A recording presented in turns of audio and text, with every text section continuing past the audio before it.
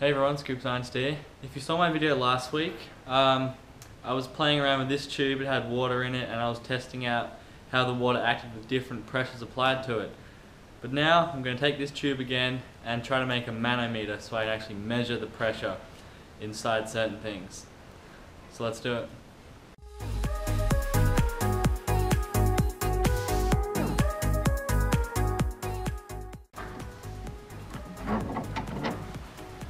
Okay, so first of all what I'm doing is I'm just widening these staples here so they can fit over the tube a bit better.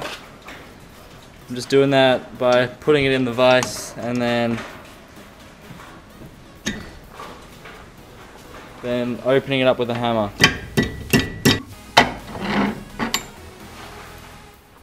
There we go, so I got a few there. I'll probably make a few more. But then, here's my board that I want to put it on. And I'm thinking I'm going to cut the tube down a little bit. I don't quite want it that big, so maybe I'll cut it there. Using these terrible things. That should hopefully do the trick. Yep. Nice, so that's a little bit shorter. I like that. It's a good size. Alright, so the next step is I want to get this tube and just hammer it into place, except what I'm going to do, I'm going to have a bit hanging out of the edge like that, because what I want to measure the pressure of for the first time is a balloon, so I want to be able to put a balloon off the edge. So I'm just going to get a staple and put it there.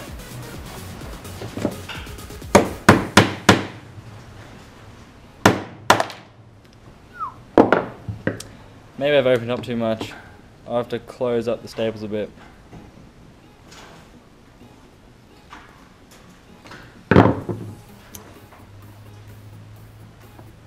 There we go, hopefully this should work.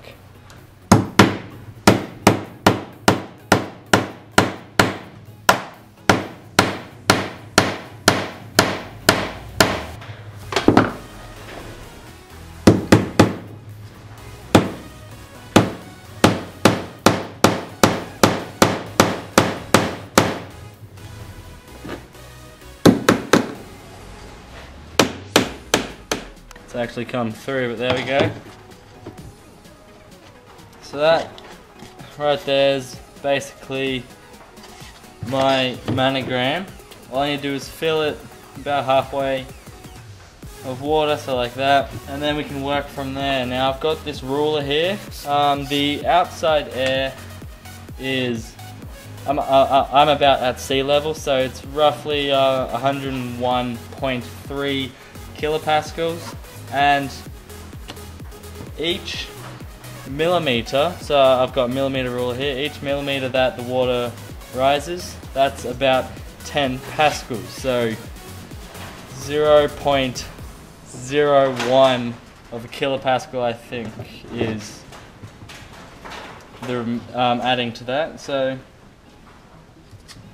I think what I'm ready to do is test this out. I've got food dye here again so you can visualize the water a bit more, but let's get some water in that. Okay, so here we go. Adding some water. Alright, now I'm gonna add some food dye so you can see that better.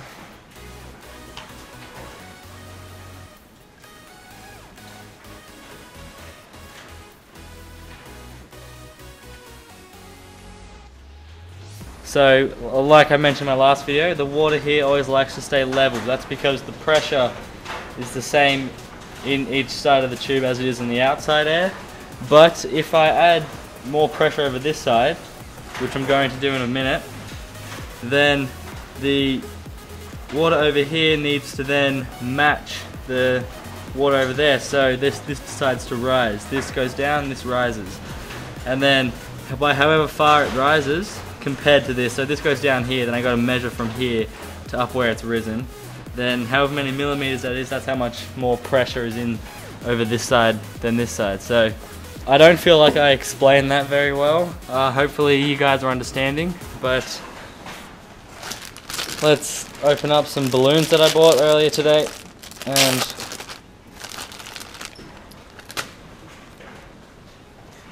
let's do this, alright? Okay, hopefully that much there is not going to be too much pressure, but and now 10 pascals of pressure is like nothing. It's not very much pressure at all. So if I have this water risen by 1 millimeter, that means the pressure would be like 101.31 kilopascals, and that's not much difference to the outside, but let's hope I get more than that.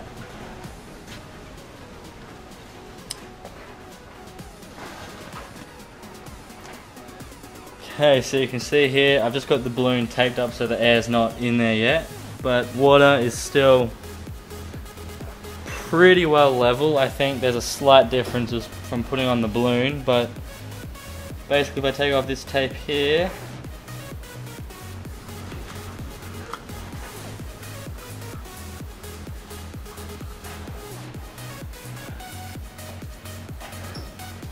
okay, so there was a leakage. And I lost some more water too, but I'm going to try that again. I'll get more water and try that, except I have to attach the balloon a different way, potentially. Alright, here we go. I've added more water and got the balloon here again. Now I've kept the tape on here, because that should hopefully make it then easier to fit it around, like that. And then I'll just put more tape over it. So hopefully I won't get any leakages this time. Okay, you know, I actually still reckon, like, that compared to that much airspace, that's quite a lot of pressure in this balloon, but let's hope that I don't have a leak. It'll probably come up, go over the top, but then level out, so that'll be down there somewhere, this will be up here. Hopefully I'll get something so I can measure it. Okay, so the tape is off. Now I'm just going to slowly unravel this balloon. Oh, look at that.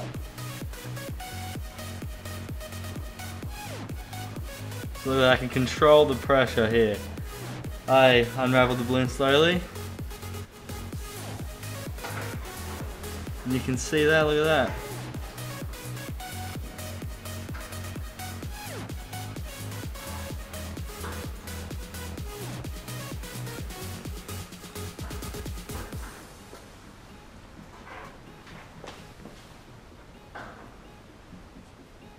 Oh no, there's a leakage again. It held about down there and up there, and then it just slowly moved its way back.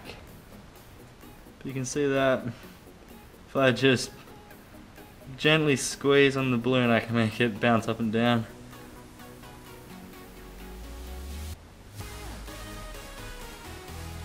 It's really fascinating how just a very small movement of my hand can create that much movement in the water, just due to a little bit of pressure difference.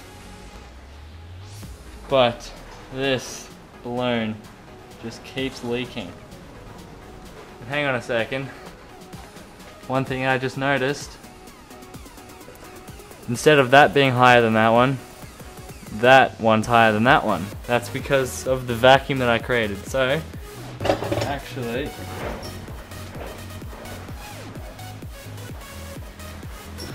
if I can, I'll see if I can get that about straight. Alright, so what I've just done, because I got roughly that level marked out there, and it's about 7 millimeters difference. So that means there's 70 pascals of pressure more in this, well, in the outside air than in here due to the vacuum that I created. So it's actually sucked it up a bit, lost some air through the leak. So that's 101.3 minus 0.07, and that's the pressure inside there. Roughly, this is of course an I'll call it an ancient technique of measuring pressure. And you can hear the rain's just started. Okay, but now what I want to do is reattach another balloon onto there and hopefully have no leakages this time. So I'm not measuring the pressure difference of a vacuum then from the outside air. I want to be measuring how much pressure is inside the balloon. This is acting very strangely right now. What I've done is I've gotten super glue and was holding the seal there, and what it's done twice already is that's lowered, that's gone up, and then it goes back to normal, and then did it again. And that's just gone back to normal now. But like, I don't know what's happening. I can't really get the air from the balloon into there. That's because the tape there is actually holding it. Hey, look at that, it's doing it again. See how that's rising? Now let's just wait and see if anything happens. Okay, so it's still rising. It's gonna come spilling over the top soon. But normally it got to about there and it went back down to normal, but this one, I don't actually want it to spill at the top right now.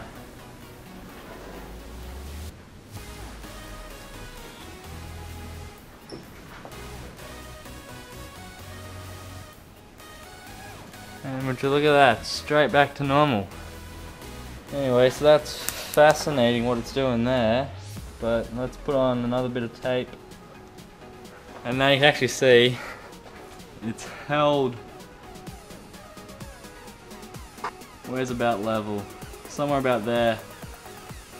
It's got about 8 or 9 millimeters difference, so. Okay, but now what I'm gonna do is I'm gonna take off that piece of white tape there. Because if this seal, the seal looks like, cause it's holding that even just now, that pressure difference there. But if let's hope that the seal's good, I'm going to take off this tape and it's probably going to spill over the top. And then hopefully settle out to something, which would be nice. Finally, look at that. Okay, I've gotten a solid seal on that balloon. And it's sitting right there. Not all the tape has come off, but some of it has, which has changed the pressure in here.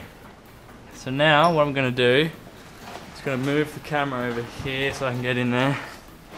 Now let's go like this. Now, right there. So the water has risen by that much over here. So now all I need to do is measure that. 10, 20, 35, 36, 37, 38, 39. 39 millimeters.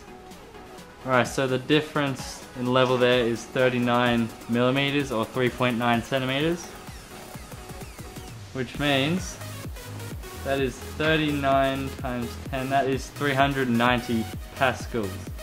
If I divide that by 1000, I get 0.39 kilopascals. So 101.3 plus 0.39. 101.69 kilopascals of pressure. I know it's not that different. I wasn't expecting it to be from that much of a balloon being blown up. So I finally ended up getting some good results with measuring the pressure in this balloon compared to the outside air. I'm pretty happy that this actually worked. This was a really quick build. You can build one of these yourself if you really want to. It's nice and easy, and this didn't cost me anything because this is just stuff that I already had in the shed. But yeah, so again, pretty happy with how it worked out. Glad that I got some results, both with the vacuum that I accidentally created in the balloon and with the actual pressure. But anyway, if you did enjoy that video, please give it a big thumbs up and don't forget to subscribe to see future videos like this.